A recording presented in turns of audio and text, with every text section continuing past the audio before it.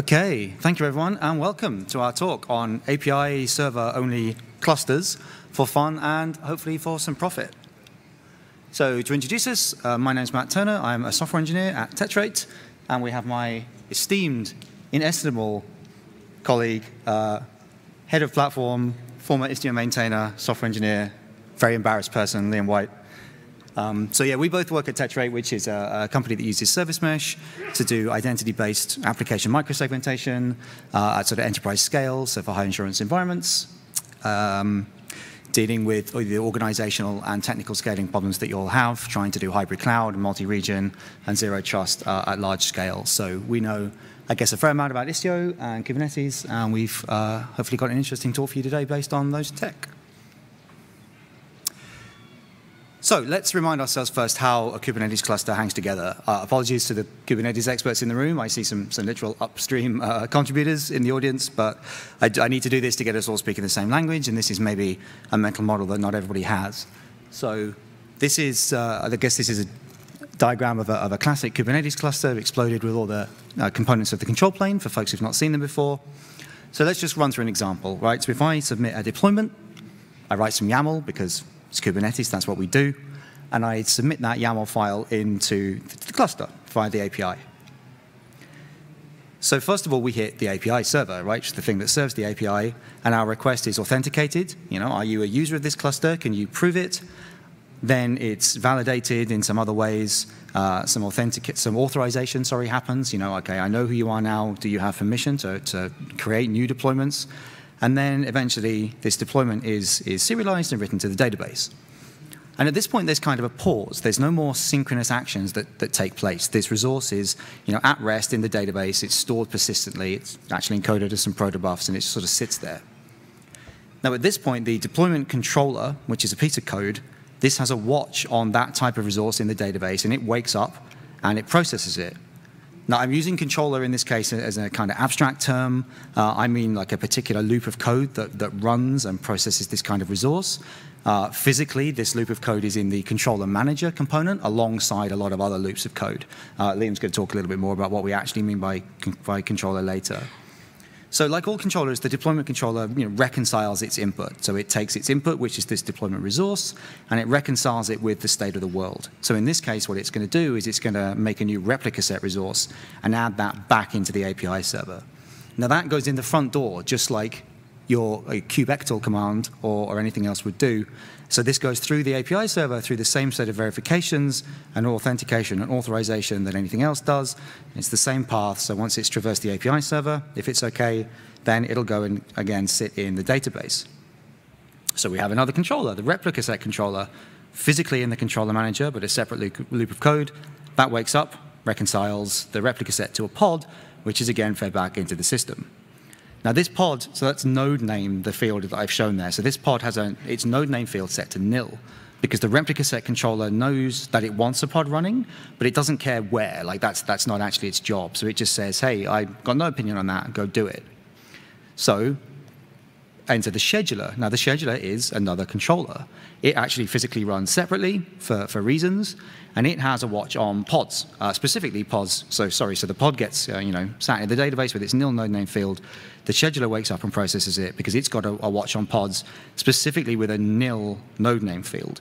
It does some logic to work out where to place them, what that node name should be, and its reconciliation is to put the pod back in the system with that node chosen, with that node name field filled out.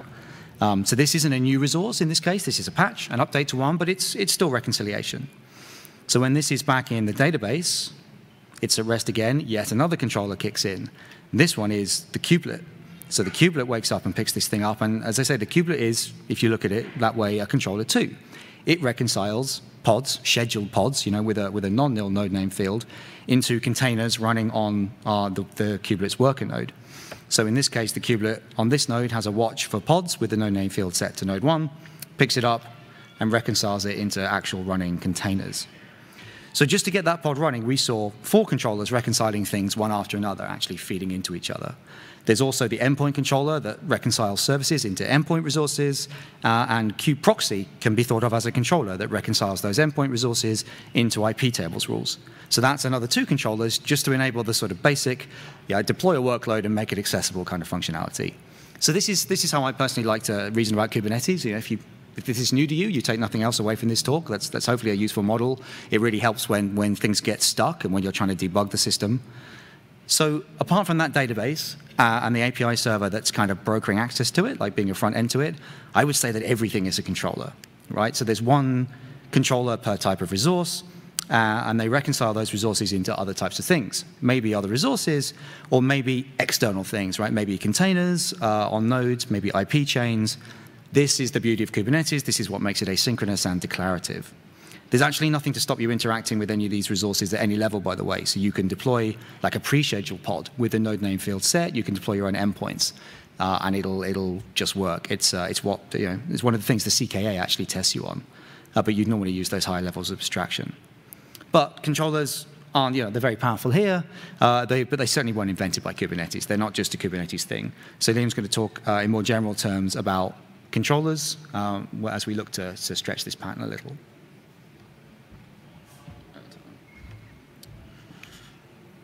Okay. Should probably speak into a mic, that would help. So some of you may be aware that Kubernetes, let's go borrowed the concept of controllers, and more specifically control loops from industrial control systems. So unless you live in a cabin in the woods, you come into contact with several control loops every day. So there's one controlling the temperature in this room, most likely, and one is actually keeping me alive. So this is an insulin pump. For those unfamiliar with the endocrine system in your body, which is the system that this manages, our bodies have to maintain a certain range of glucose in the bloodstream. If that goes too low, the brain doesn't have enough energy or fuel to actually do anything, and you can probably guess what happens if that happens.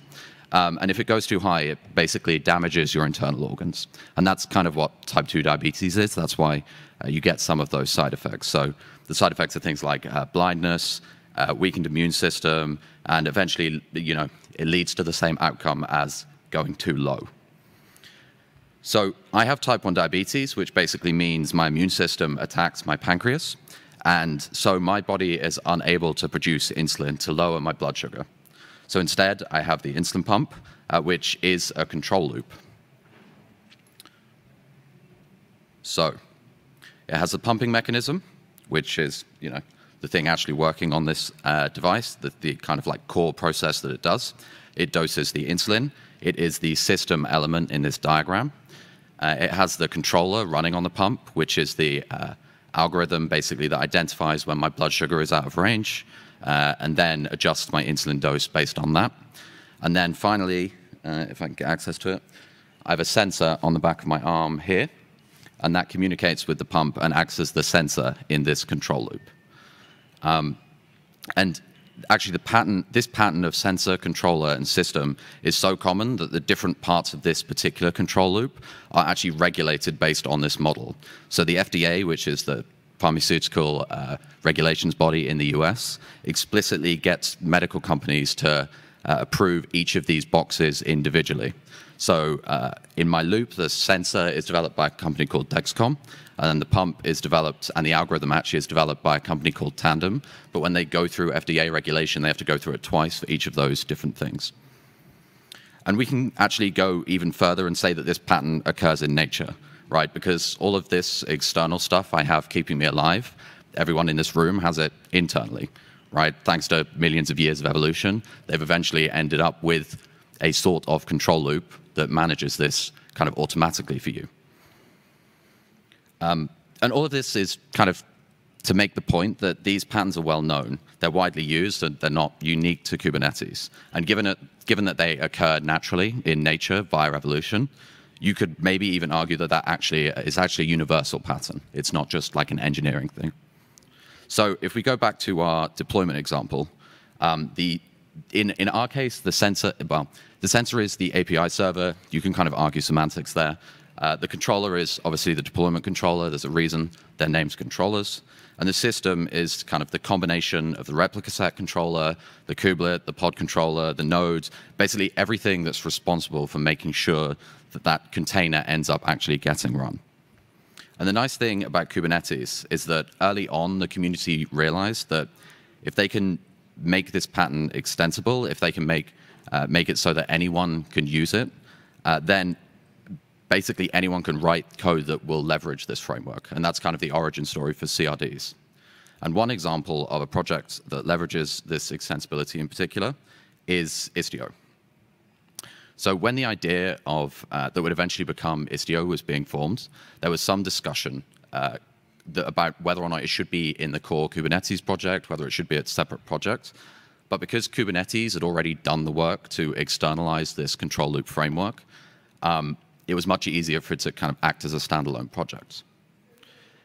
Istio is built using the same controller kind of pattern as my insulin pump, but Istio actually isn't a closed loop like my insulin pump is. So in a closed loop, feedback is, for a lack of a better term, fed back as an input into the system, whereas in Istio, input is solely from the API server. So it watches the API server for endpoints and services and obviously all the Istio CRs, so virtual service, destination rule, that type of stuff. And then it configures a fleet of envoys based on that information. So it's still that same control loop, it's just open, not closed. And the reason that it's open is because those envoys never feed back into the state of the system, right? So they don't impact endpoints, they don't impact services, right? They respond on those addresses, but they don't actually, there's no kind of like full circle, snake eating his tail type thing. And Istio is just one example of a controller, right? There are smaller, more scoped custom controllers like Cert Manager and external DNS, or there are larger ones like Crossplane, which allows you to kind of provision all of your cloud infrastructure using that same control loop framework. Which brings us back to Matt, who is going to discuss just how far we can push this pattern in Kube. Yeah, thanks. So this, only one of these is on. So this was the original idea. Actually, I was using Crossplane. You know, I'm a big fan, and I was just using it to spin up a cloud cluster. Quite a simple use case. But for folks who haven't used it, like unlike Terraform or Pulumi, you actually need a cluster to run Crossplane in, right? So I had a bootstrap problem. I had a cluster 0 problem. So like all good engineers, I wrote a bash script, right? And this thing spun up kind, and it installed Crossplane into my kind cluster, and then it deployed the Crossplane CRs, custom resources, to specify that cloud cluster that I actually wanted and to bring it up, and it waited for the cloud cluster to come up, and then it tore down kind with Crossplane inside it. That's quite heavy, takes quite a long time, it uses quite a lot of RAM, you know. Cloud clusters can take a while to come up, mentioning no provider names. So obviously I wanted to play Stardew Valley, but it just kept like paging Steam out to disk because it was using all the RAM. It was very annoying.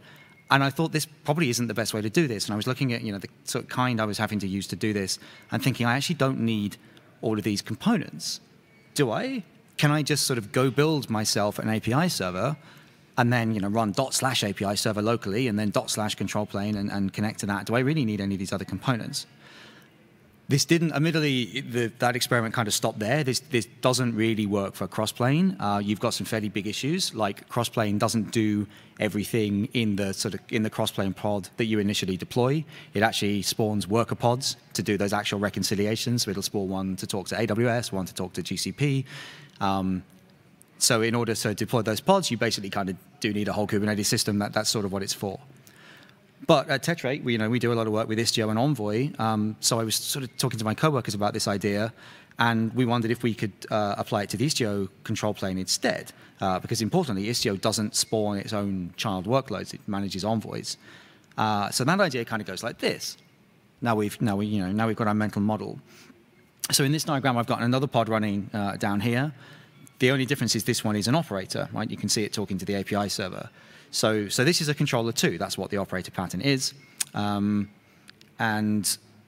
what am I saying? Oh yeah, all of the controllers in the control plane that we discussed before, in the controller manager and in the scheduler, they handle built-in resources, built-in types like deployment and replica set. These are like first-party operators, if you like. So this thing is just a third-party operator that handles third-party resources. Anybody old enough to remember the TPR, third-party resource type? These things are now defined by CRDs, right? Which is just the replacement for that.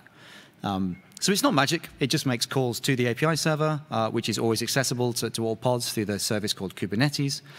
Client Go is actually going to do most of the work, and you just write the reconciliation business logic.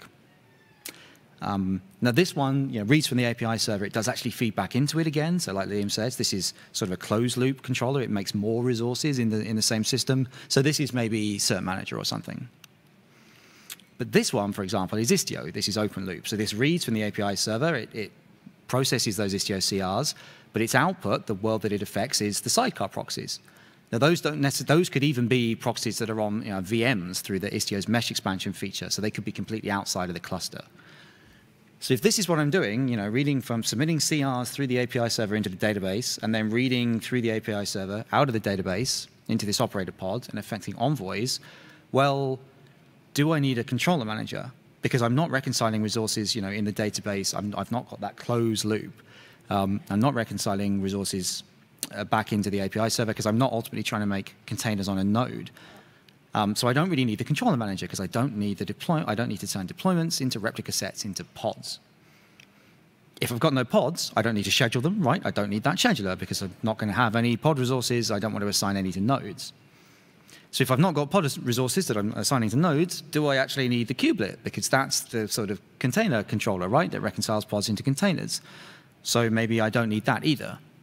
And then if I don't have any running pods, I'm not going to need kubeproxy either because that reconciles into IP tables rules to do the in-cluster network VIPs. Technically, if you want to be technical, it only does the sort of load balancing VIPs. The sort of flat overlay network for the whole cluster is made by CNI components, which are a lower level. They're not shown, but they also are probably not needed here either. So if we look at this picture, it now looks pretty simple, but we do still have a bunch of features here. This API server is very feature-rich. We've still got a production-grade HTTP server, right? We've still got the authentication layer. We've still got the authorization. This is all in the API server, by the way. We've still got built-in admission control that you can sort of program to guarantee certain features of the resources you apply. We've got the hookable admission control, so you're mutating and validating webhook admission control. We've got API server's versioning support, where it can mangle versions, upgrade and downgrade versions based on rules you give it. We've got its defaulting support, so you can apply partial resources, and you can do three-way merges, server-side applies. We've got a serialization layer, and then a database driver for the persistent storage and etcd. So we've got a lot of stuff. And if you look at these pictures, if you think about the model, we've actually still got a controller. We've still got, I'm going to use the laser pointer for this. We've still got a controller. We've still got sensors. We've still got systems. So is this sufficient to do what I was talking about? So the first big question is, well, how do we run this operator, right? Because without kubelet or kubeproxy, this blue box is just a computer. It's not a node with a capital N. So I can't submit a pod resource and have this thing run. So I'd need to find some way to run it. I could use a kubelet with static manifests, but without kubeproxy, it can't just get to the API server by asking for Kubernetes. Like, it's not going to be that convenient. We don't really have a cluster here. So you're better off just using systemd or Docker or whatever and doing your own load balancing and IPs. As I say, this is a theoretical minimum. Like, this isn't easy, but it's an interesting thing to reason about.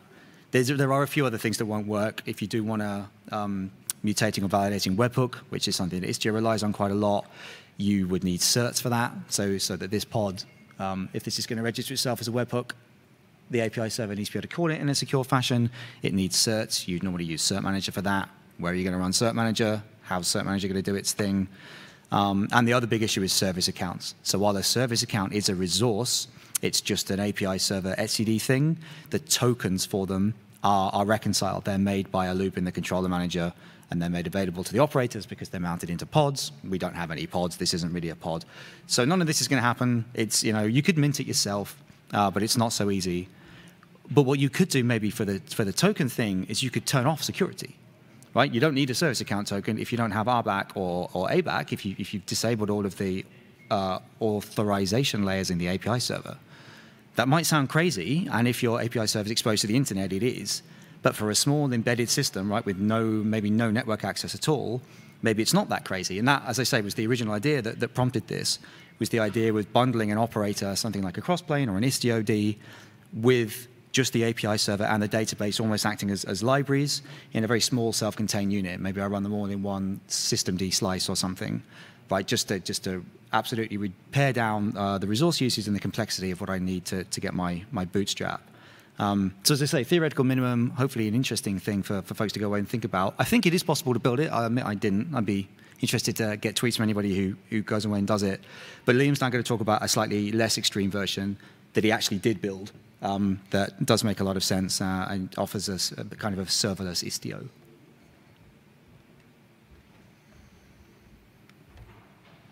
Okay, so like Matt said, one place we can use this minimal API server control loop is what's known as remote Istio control plane.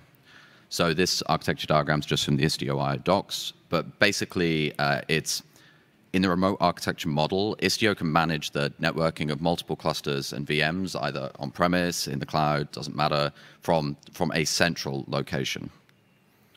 Now, to run the control plane like this requires an API server to get the desired states and something to run the Istio controller process itself.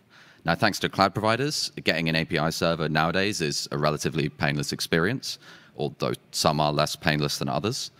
In our prototype, we used GKE, but any compliant Kubernetes works. I mostly use that because GKE clusters spin up really quickly and the feedback loop's much better. But next, we need to run Istio-D. We don't want to have to deal with provisioning nodes, so let's go with serverless workloads, and then all we have to do is ask for pods. On GCP, this is autopilot. On AWS, this is Fargate. On Azure, they're virtual nodes. It uses the virtual kubelet project under the covers, I believe, though. Whichever cloud provider you use here, the key is that we've gone up a level in the abstraction, and we've reduced our maintenance burden because we don't actually have to manage nodes in this scenario. We have to manage, container image vulnerabilities, sure, but you don't have to upgrade nodes. You don't have to worry about that side of things. And by the way, there's actually nothing that requires us to run Istio-D inside of Kubernetes in this scenario, right? We could run it on a VM somewhere and have it read remotely from our API server using that same service account token thing. Because remember, our API is just operating as a database and control loop framework. It just happens to have a side gig as a container orchestrator. So next, we need to run Istio-D. But no, sorry, I'm going back to the same thing.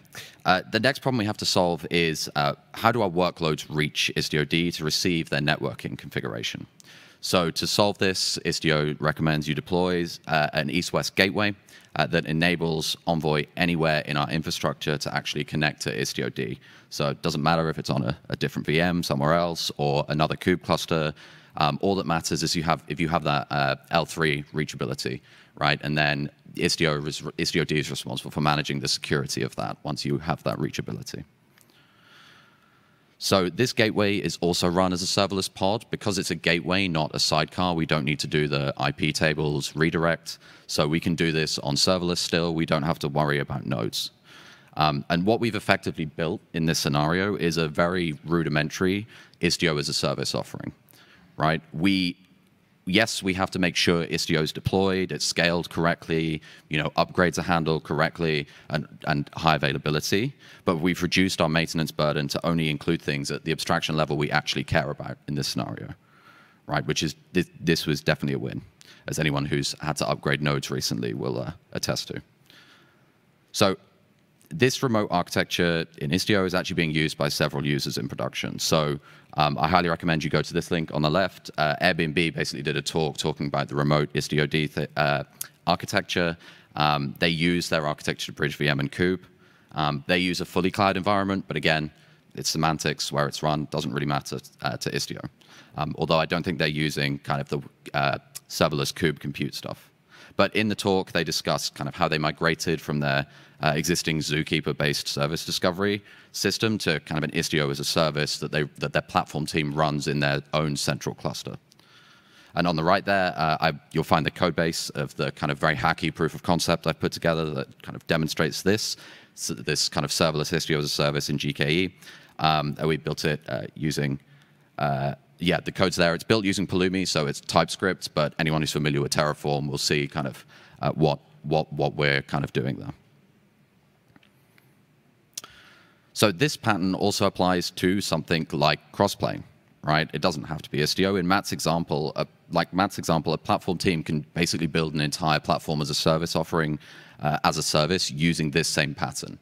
It doesn't, there's nothing within Crossplane that I know of in the architecture that needs it to actually have a pod on a physical node. You could run this serverless as well. And GitOps leverages the same model with tools like Argo and Flux, right? It's that same control loop pattern. And both of these tools, again, can be used to build platform as a service things, but scope to deploying and upgrading workloads in Kubernetes instead of something like Crossplane that does your entire cloud infrastructure. I'm going to hand you back over to Matt. Thanks.